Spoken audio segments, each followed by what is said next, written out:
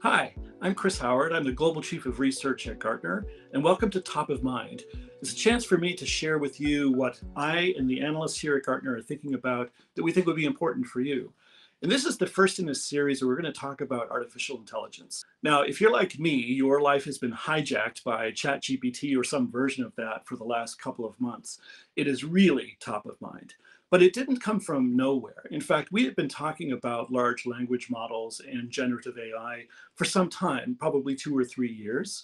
But then what happened, of course, in December of 22 is ChatGPT was introduced. And that galvanized the public attention to AI that felt like it was human. And that's what intrigued us at first, just as people. It's what's called the uncanny valley. It's that place where technology seems to interact with us as if it were a person. And often what happens is that uncanny valley makes people feel really uncomfortable. But what happened in this case is it made us intrigued. And some people like camped out, they like pitched tents in the uncanny valley and they're still there interacting with this really interesting chat functionality. But where it comes from is from this history of generative AI and these large language models, which essentially teach AI how to speak, not what to say, doesn't have meaning, but it teaches it how humans speak. And it actually sits at the convergence of a few different trends that have been persistent for the last several years. One is just natural language and the fact that people want to interact more and more using conversation with their technology, with technologies like Alexa or Siri or Google and others like that. So that's one. The second is the ability to actually train these models in what's called a transformer model. That's what GPT and other things like that is. It's a giant network that learns how to process tokens, that's what they're called, tokens, and then reassemble those in a way that seems to make sense. So it's a prediction algorithm.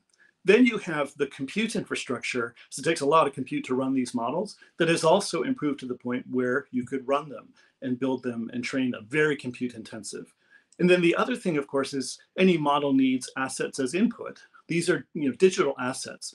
And of course, what GPT was trained on was essentially everything on the public internet and other sources up to the end of 2021. So these things coming together created this environment of chatbots sitting on top of learning models. So now that this convergence has happened, Gartner clients are coming to us and saying, well, should I be afraid of this technology? Should I figure out how to leverage it? Should I shut it down entirely? Do I let people experiment with it? And the truth is that it's kind of all of those things at once. You do have to set guardrails around this technology because, as I said earlier, it doesn't know what it means. It knows how to speak, but it doesn't actually understand what it's saying. And that leads to what are called hallucinations or it's factual errors. That means you need to be careful with how it's used, especially if you're exposing that output directly, because it could be wrong. The other thing is that any information that you put into the open ChatGPT prompts becomes available to everybody. So if you're putting personal information into that, or if you're putting protected intellectual property into that, suddenly that's open to everybody and becomes part of the mechanism that people are interacting with. But in terms of how you use it, think of scenarios where you have lots and lots of information that you might need to summarize into like 1,000-word summary or even shorter, or you're preparing for a board presentation, you need to sort of get a lot of information together all at once. It's really, really great at those kinds of use cases. And there will be more that emerge that are more creative and so on.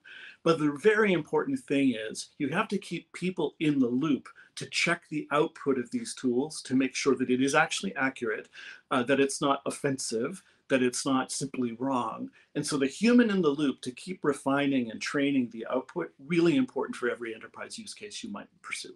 But the questions that our clients are starting to ask are changing.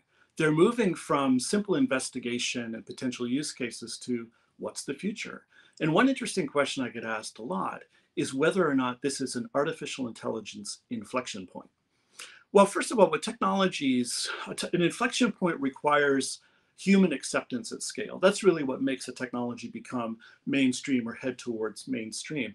And that takes time. And so we're at this moment with GPT where the models have been existing for some time. You get this app called ChatGPT and others that are like it that all of a sudden people are paying attention to.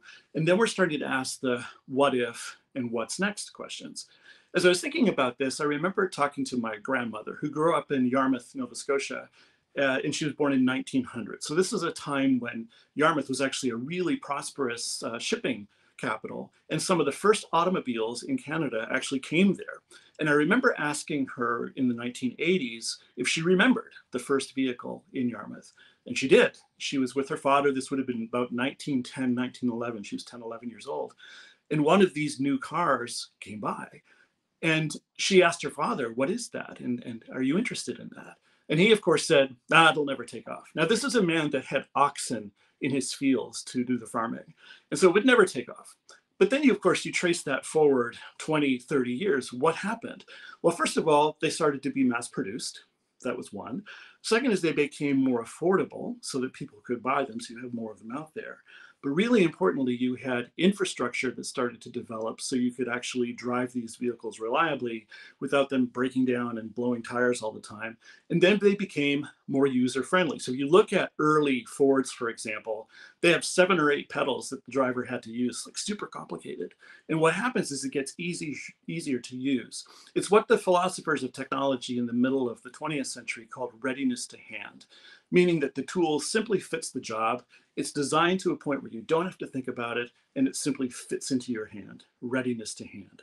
That's what an inflection point really is when it leads to that. I had another example. So the Beatles, when they were in the studios in the late 60s, became very experimental. So if you think of a song like Tomorrow Never Knows, it's filled with loops and sort of weird sounds and stuff. And what happened is that the studio actually became an instrument in that music making in a way that it never had before. But the heritage of that actually is from the 1950s in experimental music. The Beatles start to do that, and then becomes a mainstay of like hip hop and that kind of music in the 80s, where there's a lot of sampling and use of turntables in the studio as an instrument. So again, inflection points from experimental to something that was more popular, and then it becomes part of mainstream. I would say in terms of AI and with technologies like GPT, we're kind of like the Beatles in the studio right now, where we actually are building on things that have been there before, but it's starting to capture a creative attention that will take us to the next phase. So what I'm talking about here is a reckoning of the relationship between humans and machines. And that's what we'll talk about in this series going forward. This has been Top of Mind, and we'll be back every 2 weeks with a new topic to explore. Thanks a lot.